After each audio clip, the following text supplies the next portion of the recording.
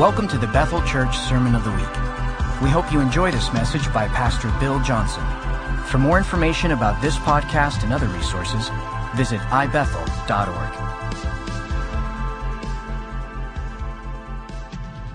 We're going to read a couple portions of Scripture. We'll start with Exodus 33. And we're actually today, we're going to focus on two portions of Scripture that in some ways have had, I hate to say the most influence, but certainly at the top influence in my life, in my thinking over the last 20 years. And let me give you just a little bit of background. First of all, I felt towards the end of December, around Christmas time, I really felt like the Lord spoke to me and said that this next year, 2018, the year that we're in now, would be a year of new beginnings. And really felt the Lord on that. Benny and I went to Korea. We actually spent New Year's it was a mistake in my schedule, in my scheduling, but it ended up, I think, being a God mistake. And it was a glorious time in Korea with some friends, and then a conference that I do every year with Cheon. And this year, one of the guest speakers was Chuck Pierce, who is a great prophet of the Lord and a good friend. Really, really love that guy. Just a real pure stream. Anyway, he gets up to speak one of the nights, and he starts talking about that this year is the year of new beginnings. And so it doesn't have anything to do with the message that I have for you today. It just needs to be said. It's a year of new beginnings, and I think there's a whole bunch of things probably represented in the room that you just as soon see start over. And I feel like it's a year for that, where the Lord is just going to just add a freshness to things, new life to things, and new beginnings. So that is this next year. These last few weeks have been very, very tender for me. Many times throughout the day, whether I'm at home, whether I'm in the corporate gathering here, or conference, or in Korea, or the Randy Clark event this last week, I feel like I'm about this far away from tears almost all the time, but it's never sadness. It's just the unexplainable kind that I'm overwhelmed by what I see God doing. I'm overwhelmed. For example, again, this last week, we saw the beautiful testimony of PTSD healed. And Randy has a guy on his team now that has personally led 10,000 people into healing of PTSD. It's one of the most extraordinary things. I mean, it is literally, it's just off the charts. They're now bringing him to military bases and places where it's running so rampant that they need help, and there's no answers, but Jesus is the answer. And we watch people. In fact, I'll try to remember the next couple of weeks if I remember to show you just a testimony of one of the miracles that actually happened here in Redding, and was towards the beginning of this launch for them, and seeing this horrible affliction of the heart healed. And so you watch this happen. You watch, the gal, they showed the video of the gal that has this metal bar put in her arm, and you see the picture of how this thing stood out, and they prayed, and it literally just went in, just dissolved. And your mind cannot compute what God is doing, but he just reduces that and just completely heals and restores it. The stories go on and on and on. I mean, they're just extraordinary things. But it's all symbolic in a sense of not the season we're in, because that's been going on for years, but there's a presence. This week was filled. I don't know if everybody experienced this, but I know the ones that I interacted with about this. There was such a sense of God's presence in the building that it just felt like anything was possible at any time. And I just became mindful of something that I wanted to share with you today. And all of this, actually, I'm going to probably combine like three different concepts or three different teachings or messages that I run with, and put them into one, and basically boil it down to this: we are stewards of the divine. We are stewards. We're stewards of the testimony of God. We're stewards of the ways of God. We're stewards of the presence of God. It's those three things. And you probably we could add 100 things to the list, but to me, those three things represent the bulk of why we are on planet Earth and what we have the privilege of doing with our lives. Stewards of the testimony. Stewards of the knowledge of his ways, and stewards of his presence. The great revelation that Jesus provided in coming to earth, to putting on flesh, was he was revealed as Emmanuel, God with us. Emmanuel, God with us. The whole point of Jesus coming to earth was so that humanity, so that people could actually discover that God is with us. He is so for us that he is with us. And it's tragic to me to watch people day after day, week after week, year after year of their lives live this far from the answer and be clueless to God has brought that within arm's reach. The Lord Jesus gives us a gift, and repentance is the gift of repentance. Repentance is not something that we just randomly choose whenever we want. It's literally a gift. The Bible calls repentance a gift that God gives. And it's a part of what he does in wooing us to himself. Repentance isn't just a mourning over our past. It includes that. But it's the sorrow over sin that is so deep in its impact that it launches us into a shift in how we think about life, how we think about sin, how we think about our present, our future. All of that is contained in this wonderful, gifted word called repentance. And so Jesus gives us access to steward these three parts or aspects of God's person, his nature. It's the testimony, it's the ways of God, it's the presence of God. The Bible is filled with, I don't want to call them lists, but they're principles that come in sequence. For example, I will enter his gates with thanksgiving in my heart. I will enter his courts, so it's deeper into the presence, with praise. So throughout Scripture, there are these processes that he takes us through where there's deliberate shifts in priorities, in activities, in actions, in the way that we think, how we apply truth. There's these places that we come to where there's this shift where we say, you know what, I'm not just interested in the works of God. I want to know what he's like. I want to know his ways.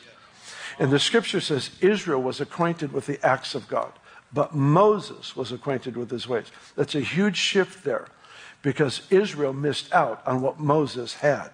But the implication of scripture was they all had access to it. They all had access.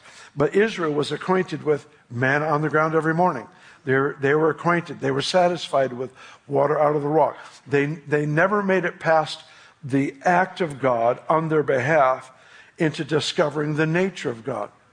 And here's the saddest part of that equation. Whenever God reveals something about his nature, whenever he reveals, he unveils, here is something about his nature. Whenever he unveils that part of his nature, it always comes with the invitation to know him in that way.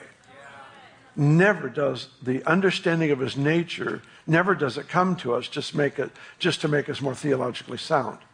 That's important, but it is secondary. What's important is to know him in that way, to encounter him. So when he says, I'm your provider, I don't want to walk away from that revelation without provision. You know, when he says, I am your holiness, I don't want to walk away the same that I came in. I want to leave changed because I have encountered him, and now relationally I come to know him in that way. So his ways, let's say he healed your body this week. His ways. So he heals your body, but what happens is we become this thing that God is doing in us is so provoking and stirring us that we no longer become satisfied with just the act of God. God, show me what you're like. And so now, instead of me just being satisfied with a healing, I want to discover the healer. So the healing points to his nature, the healer. So now there's this relationship with the God who is my health. See, he heals not as an act, so to speak. Follow my train of thought here. It's who he is. He cannot not be the healer. He cannot not be the provider. He cannot choose to not be that because it's his person. It's his nature. It's his makeup. He provides because of his nature. It's out of who he is that he does all these things. And so here he invites us constantly into being exposed to the works of God. We see these extraordinary works of God in our life. We hear of the miracle of provision. We hear of the promotion that somebody got. Sometimes it's such the simplest thing, and sometimes it's the most crazy, bizarre thing. But we see these things that God does, and we become unsettled with just standing back and giving a golf clap for a miracle that God has just done or a testimony that's given. We become provoked inside. I must know this one who does this on behalf of humanity. He does this in people's hearts. I must know this Father who took this guy, we saw the video this week if you were there, who was locked up in PTSD, absolutely unable to function normally in life, and literally in moments completely transform his life to where he's never been able to play with his children. He's never been able to, take on the pressures of life, of work, and all these things. And now suddenly, overnight, he's completely different and changed.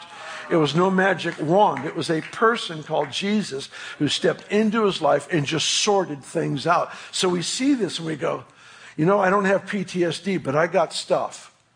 And I got to know this one who settles these issues. And so we look at the sign as an invitation to know the one who is like that and to make him known. Here's the verse that I want us to read. It's here in Exodus 33. It's verse 13. He says, now therefore I pray, if I have found grace or favor in your sight, show me now your way that I may know you, that I might find grace in your sight.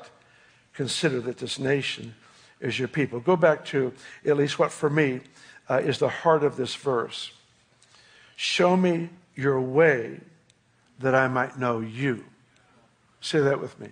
Show me your ways that I might know you. Say it again. Show me your ways that I might know you. What's the point? The point is the testimony reveals the nature. The nature is the invitation to an encounter. But in the encounter, we come to know the one who works wonders. Once you see what the sign points to, you're never satisfied with only a sign again.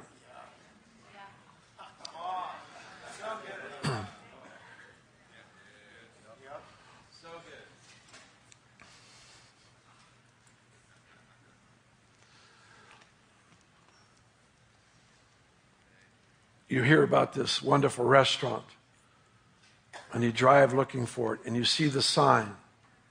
You don't turn around and go home. You go to where the sign is pointing.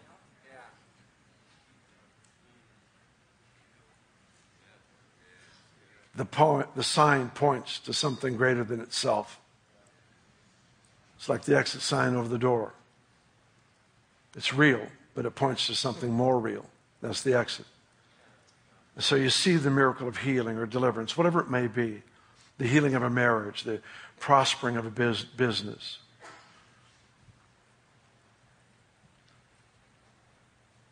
It's a sign, but it takes you to a person. And the whole purpose of this journey is to know him. Israel stopped short. They were satisfied with miracles. Miracles do become boring. Look at Israel. Manna every day. After a while, what else is on the menu? I mean, the creation of food before them every day. After a while, boy, we'd sure like some meat. Which I understand that one. Just between you and me, meat is vital. Part of life. And I'll leave that. Let me know your ways that I might know you. Turn with me to the book of Mark, and we'll read where we're going to land today. Mark chapter 8 is a portion of Scripture. I don't know, maybe I have taught on this here more than any other portion. It wouldn't surprise me if that was true. And the reason for that is it takes me a long time to learn things. And I will open to the story on somewhat of a regular basis and review the story and specifically one particular verse, because I need to face the questions that Jesus asked. He asked certain questions. You've heard it before, but whenever God is asking you a question, it's never because he's lacking information. He's just trying to dial something up in you that you don't know is there, or he's trying to lead you into understanding something. And so he asked these questions, and they're provoking questions. We'll get to them in a moment. But if you picture this with me, the disciples have a 3.5-year relational journey with Jesus. And during this time, they've watched things happen that just changed their thinking about life in general. They all, were pretty insignificant people, from politicians to fishermen to whatever, and they just suddenly caught a vision for their life and were willing to die for something. Previous to that, they just wanted to catch fish, but now suddenly they're wanting to change the world, and they caught that by being with this Jesus. And Jesus would use them. He would empower them to do the same things he did. It had to be absolutely frightening and glorious all at the same time.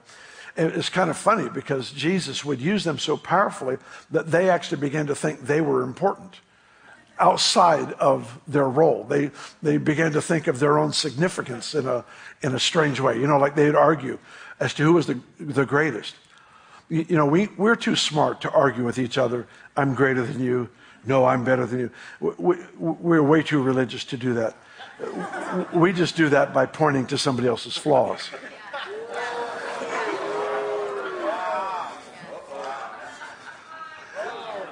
It's the more subtle way of saying, I'm better than you. Anyway, let's stop meddling and move on here. But the disciples, what did Jesus do? He immersed them in this atmosphere of presence and power, used them in significance in a glorious way, the way he had designed for them to live. But in doing so, it dialed up stuff in their hearts that they didn't know was there. Peter was shocked to find out he would deny the Lord. He was absolutely convinced he would last when everybody else fell, and yet he was the one who denied Jesus. What happens? In these moments where there's pressure isn't always negative. Pressure isn't always added because of problems. Sometimes pressure is added because of the miraculous, of the way God uses us, because of the understanding we receive. There's just this stuff that comes on our life, and the weightiness of God's work in us reveals fractures. It doesn't cause fractures, it reveals fractures. Why? The Lord never does that to shame us. He never does that as punishment. He always does it so that we can see what he sees. Because if I can see what he sees, then I can confess. And confession basically means to agree with God. So the weightiness of God's work in my life reveals a fracture. Maybe it's a fracture in my thinking. Every time I get in this pressure situation, I just start criticizing myself. Or every time I get in this pressure situation, I want to withdraw from people. Or every time I get in this pressure situation, I blame other people around me instead of taking responsibility. Whatever it might be, that weightiness of whether it's blessing or whether it's responsibility, it reveals fractures. Why? It's so that I can come into agreement with God. I see that, Lord. I see that I have that tendency to beat myself up when this pressure comes. Please forgive me because I believe things about me you don't believe about me, and it's got to change. What is he doing? He's in his mercy. He's revealing fractures so that we can come into agreement. Because once we see it and we come into agreement, the confession releases the capacity to forsake. That was really good news right there. The confession. I see it. Oh God, I beat myself up every time this pressure comes. I'm tired of it. I know you revealed that so that I confess it. I agree with you. There's a fracture in my makeup that blames me for everything, and I know it's not right. And I'm confessing my self-centeredness, because don't think it's anything other than you blame you every time something is wrong. It's a reverse arrogance and pride. Face it, call it for what it is, because I'm still the focus of my attention. God, please forgive me for this subtle pride that has robbed me of so many things in my life. I'm through with it. I'm finished with it. And by your grace, I step into thinking differently about me now because of what you said over me. So there's that confession. We forsake He actually releases in the confession the divine capacity to forsake, to leave what has trailed behind you all this time. That's the reason for the weightiness of God. So the disciples in this journey had two occasions where they were privileged to see food multiply and feed thousands of people. One time they fed 5,000 men besides women and children. Another time 4,000 men besides women and children. I think it's important to recognize, even though it's not the subject of the message today, it's important to recognize that before the death and resurrection of Christ, before the day of Pentecost, only the men were counted in a crowd. A crowd was measured by how many men were there. The women were there, they were fed in these miracles, but they weren't counted. After the day of Pentecost, men, women, and children were counted. The outpouring of the Holy Spirit creates a level playing field. And it's vital that we recognize that grace that is released over the church, where we find every race, we find every economic level, we find every age. It's a level playing field. Read in Joel 2 about the outpouring of the Spirit. It becomes a level playing field through the outpouring of the Spirit. But back to the story here. The disciples are with Jesus on two occasions where they see food multiply, and they were used in the miracle.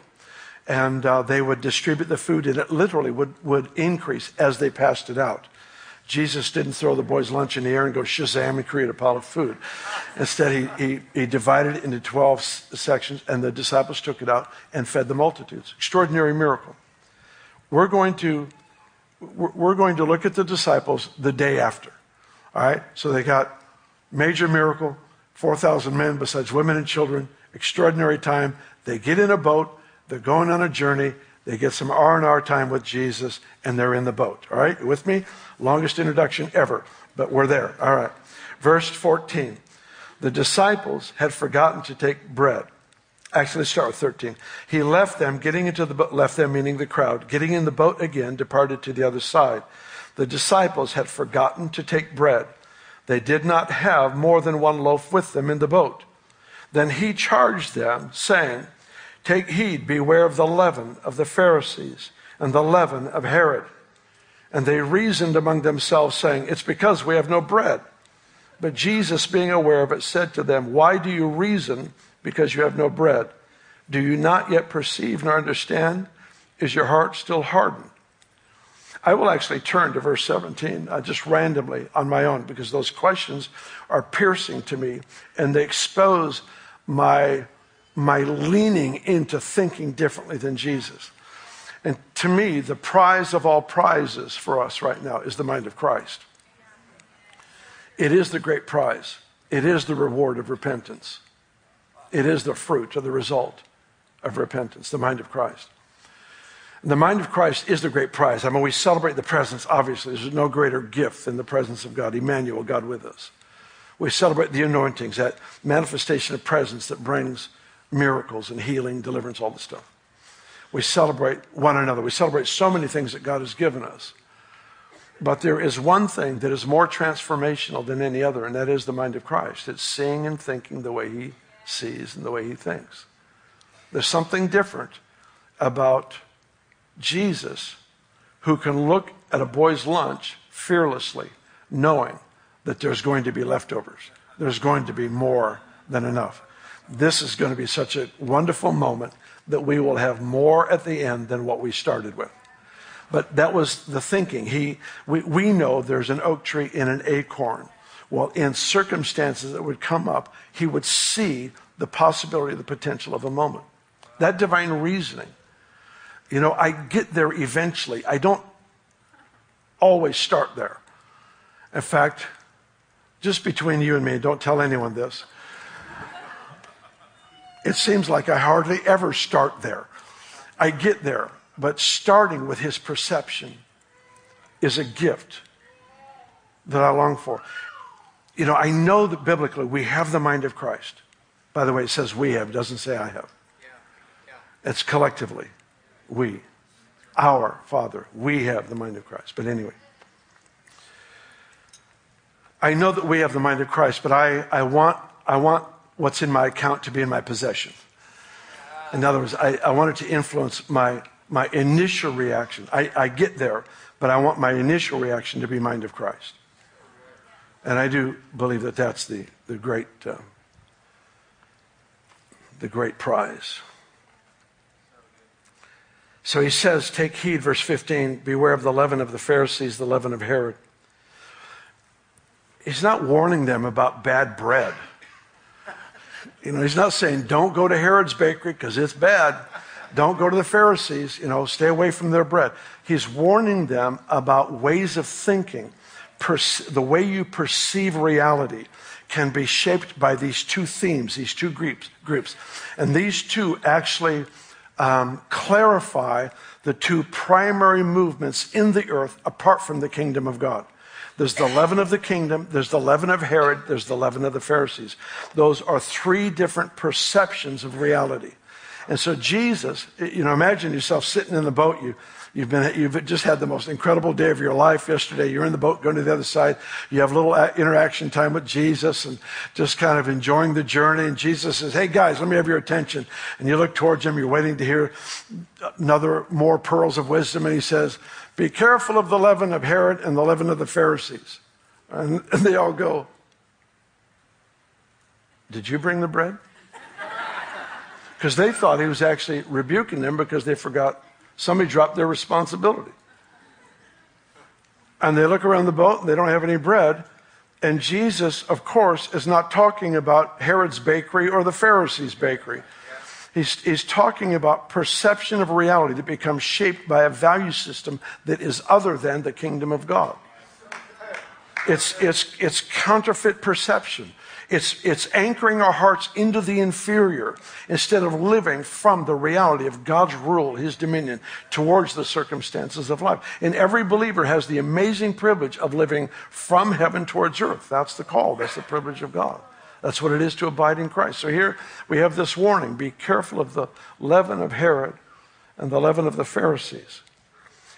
Herod represents the political system. It's humanistic in nature. It does not mind you believing in God, just don't bring that into the everyday affairs of life. In other words, it's okay that you confess to be a Christian. It's all right, just don't bring him into the political office. Don't bring him into the classroom. It's the humanistic, it's man at the center of everything. And man as God is a real letdown.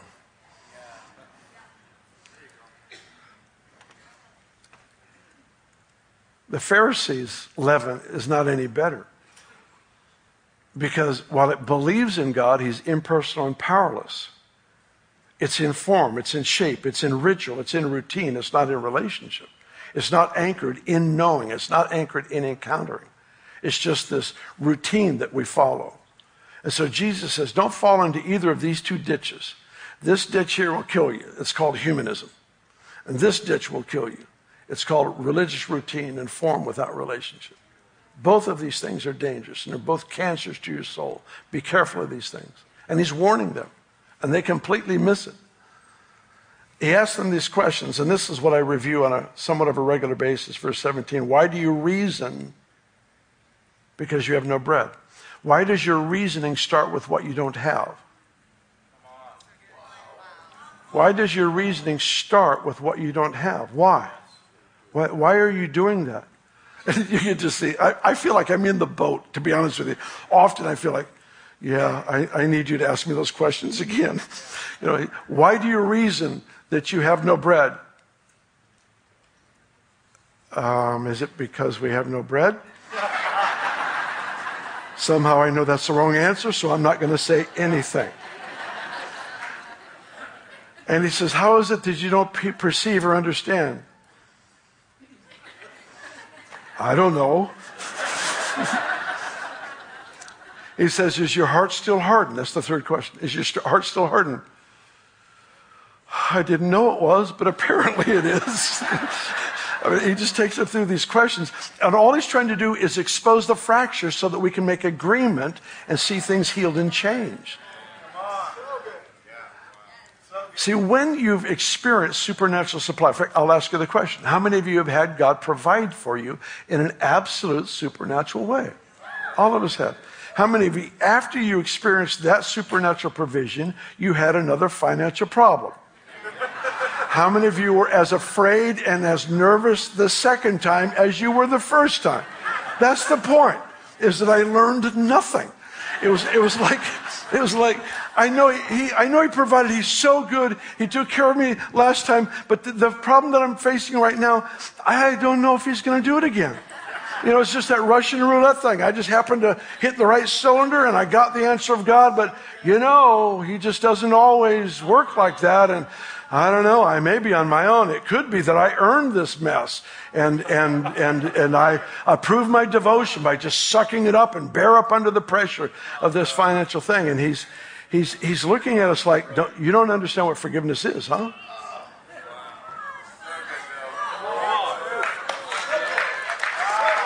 So he asked this series of questions. He says, so why do you reason that you have no bread? Because once you've experienced the miracle of God's provision, you've lost the right to begin any thought process with what you don't have.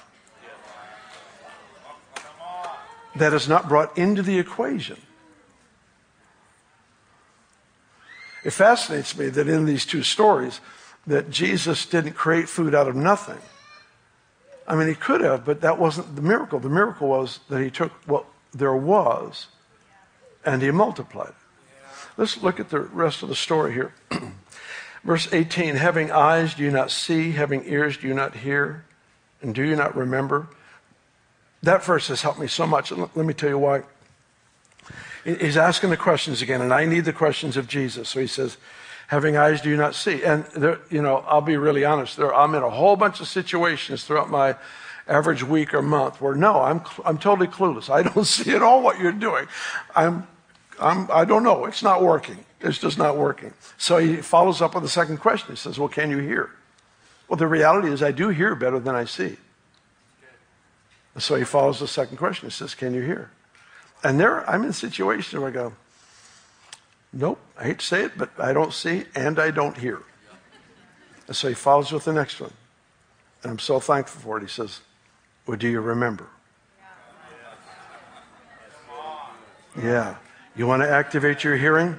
Meditate on what you remember of the works of God. Review the activities of God. I don't care if you have to go back to the days of Moses, or you have to go back to your parents and grandparents, or you have to go back to last week.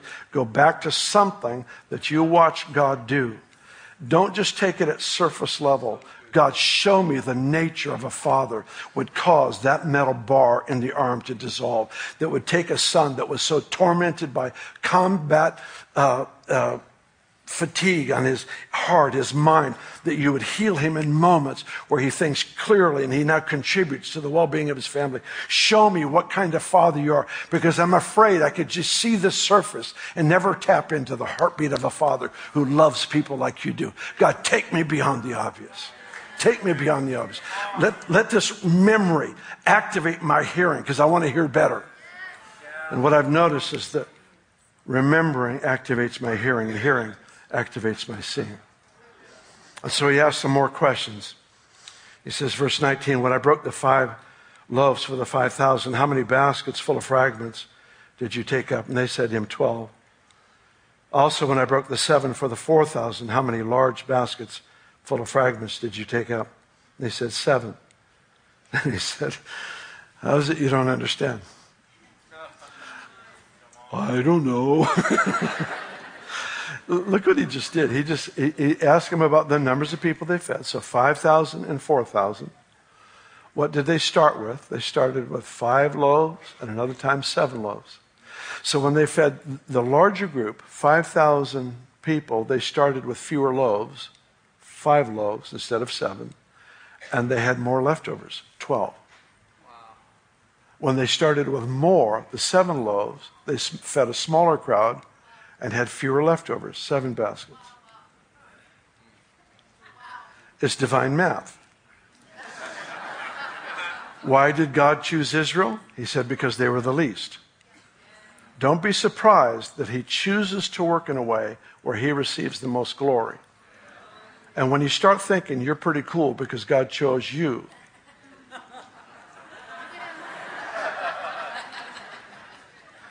Just remember. I love a statement Sean Bowles made. I don't know when he made it, but I read it last year sometime. And it goes something like this.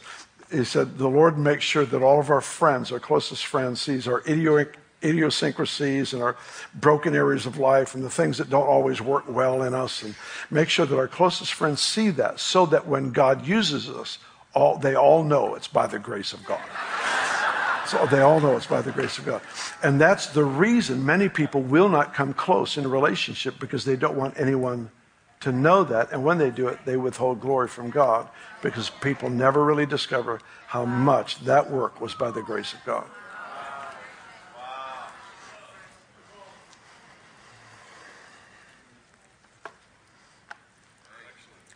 You see, these miracles that they were exposed to was supposed to have a greater effect on them. This won't sound right probably, but give me a moment. It was to have a greater effect on them than merely inspiring them to give God praise. Now, I buy into that completely. I love us responding to God's works and giving him the honor, giving him the credit. He was looking for more. He was looking for their history with him. Feeding 5,000, feeding 4,000. He was looking for their history with him to become the lenses through which they see their present situation. He was looking for them to be so impacted by the multiplying of food that when he starts talking to them about leaven, they don't go into a fear mode about what they don't have. Their initial response is, instead, I serve the God of the impossible. He did it before, he'll do it again. I mentioned all of that this morning because I felt so strongly in getting ready for today that the reminder perhaps of what we steward, what we actually give oversight to, what we take charge of in our own lives, that we steward the testimony of the Lord. We steward, we remember. We've been trying harder and harder as a staff to write these things down. We've hired someone to record them. We now have a team that does background research to get medical verification. And we've got a great story we're going to show you. Bethel Media is working on right now that we'll be able to show you in a couple of weeks, of one of the most extraordinary miracles that we've ever seen. And medical evidence, medical proof of this miracle. So we want this. We want to be accurate. We want to collect things that really, truly bring God glory. But they have to be more than the moments in our life together where we just simply applaud and give God thanks for what he's done. But we actually see to where the sign's pointing. Come to know a father who treats a son that's been so destroyed through combat. In moments, he makes it as though he was never in a war. Where there's such peace on his mind, his heart. Is that kind of a father. It's going beyond just the testimony so we can cheer. It's coming to know this one who knows no limitation, no restriction, no restraint. He is absolutely full on in demonstrating his love for us. So we steward the testimony. And it's important that we hold to it as a treasure. We steward the knowledge of his ways. What is he like? Because there's a lot of people out there, let's be honest, we're the ones who taught the insurance companies to call hurricanes and floods acts of God. They got their theology from the church. Let's teach them something new this next season of what he's like as a father. That he's the one who heals. He's the one who restores. He's the one who protects. He's the one who delivers. Not just as a point of theology, but out of our own rich experience with a father who loves us so tenderly and so carefully. So I steward testimony and I steward the knowledge of his ways. But the greatest gift of all is I steward his presence. He who has chosen to identify himself with me. I close with this thought. Moses asked the Lord at the beginning of his call. God called him to deliver Israel out of Egypt. And Moses asked this great question. He said, who am I?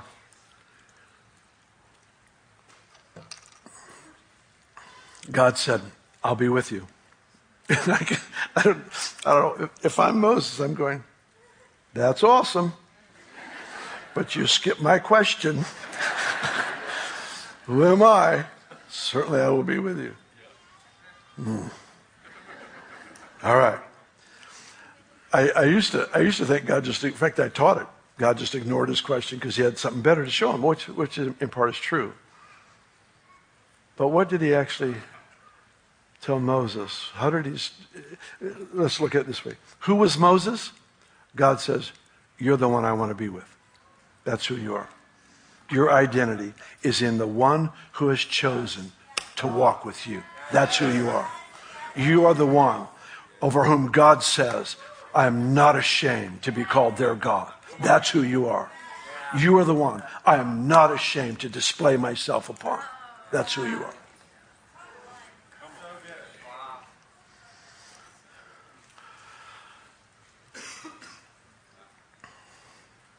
I do love the privilege of being together. And I especially have the opportunity to make sure that everyone in the room has an opportunity to know what it is to be forgiven of sin, to turn from the self-centered lifestyle that everybody lives before meeting Jesus, to turn from that one thing that condemns every one of us, and that is sin. There's only one possible solution. God made this statement. He says, there's only one name under heaven by which a person must be saved. It's foolish to think there's many ways to God. Foolish, absolute foolishness. If there's many ways to God, then he was cruel to Jesus to make him suffer and die the way he did. If there was any other way to get people to be at peace with God, then that was absolute cruelty. It was done because it was the only possible solution. There had to be the shedding of innocent blood for the forgiveness of sin. And Jesus volunteered to die in my place, your place.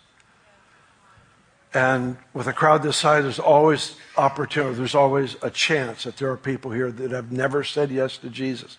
You've never said, I want to follow Jesus. I want to turn from my life. I want to know what it is to be forgiven. I want to know what it is to be born again.